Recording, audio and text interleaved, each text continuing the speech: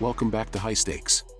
Today, we will be discussing the following NCAAF matches that is happening on Wednesday, October 18th, 2023. We will be providing our team, total and prop picks for the day. Before we get started, please remember to subscribe to our channel and turn on notifications so you don't miss any of our videos. If you want access to our premium picks, you can check out our Patreon page. You can find the link to our Patreon page in the description and comment section below. Florida International, FIU, versus Sam Houston State. If the Panthers have struggled in a big way lately, the Bearcats have been even worse all season, posting no wins through their first 6 games of the season, including 3 straight losses in the conference, matched only by the Panthers' 4. Over that time, the Bearcats have managed just 9 offensive touchdowns, with just 3 of those coming on the ground alongside a measly 414 rushing yards, and unless they can turn those woes around, their struggles will continue. During their loss a week ago to New Mexico State, the Bearcats saw one of their most promising starts from QB Keegan Shoemaker, as he completed 32 of 48 passes for 278 yards and 2 touchdowns with no interceptions. But with nothing on the ground, the team managed just 13 points in another loss, so unless he can be lights out again through the air, this could be another slog for Sam Houston fans. Despite a winless Conference USA record for both teams this season, it is evident that only the Panthers have achieved success with 3 significant victories. The Bearcats, on the other hand, have struggled to secure a win so far. Regrettably for the Bearcats, their scoring has averaged less than 12 points per game this season. Facing a team that has consistently posted high scores, this performance is unlikely to be sufficient. With conference pride at stake and the upcoming game holding the potential to define FIU's season, anticipate them delivering their best performance on the road. After a 3-1 start to the season with wins over Maine, North Texas, and UConn, the Panthers have struggled in recent times, dropping 3 straight games, and now they have the opportunity to pick up their first conference victory of the year after going 0-4 to this point. While they've found success through the air, the strength of this Panthers offense that has averaged 28 PPG in victories this season has been on the ground, with a combined 12 touchdowns that have kept them in many games.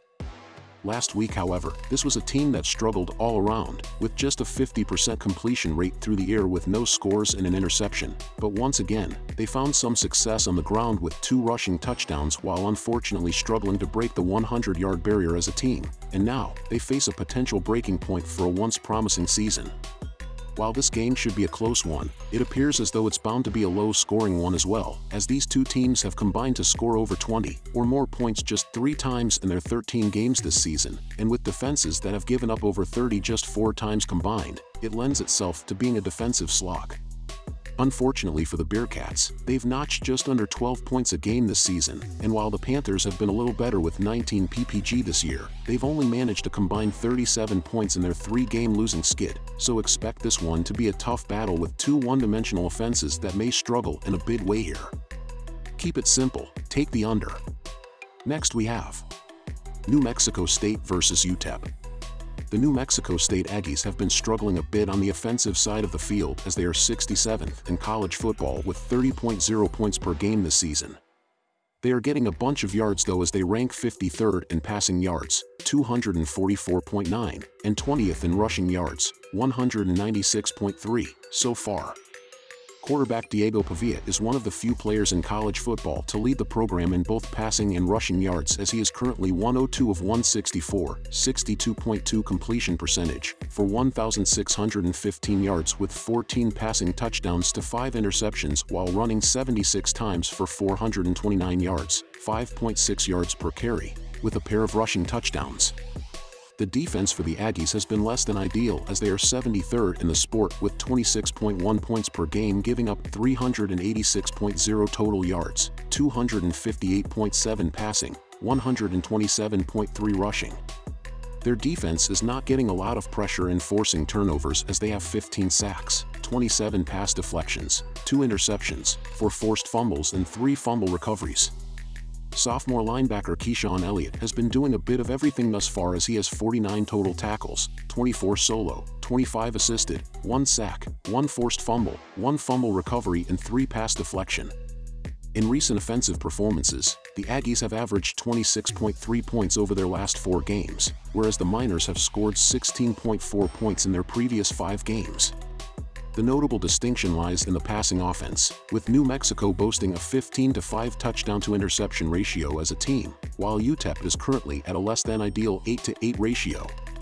With injuries affecting the quarterback position for the Miners, it's challenging to envision them keeping the game closely contested.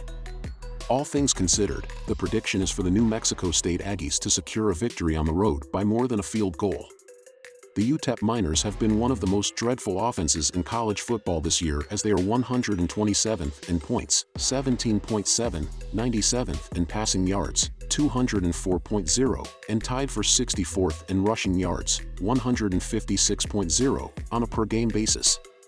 Senior quarterback Gavin Hardison has not played since September 23rd with an arm injury and is listed as questionable for this game as well.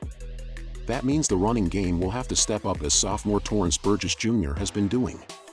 He has 87 rushing attempts for 452 yards, 5.2 yards per carry, with 2 rushing touchdowns, while also racking in 8 catches for 117 yards, 14.6 yards per reception.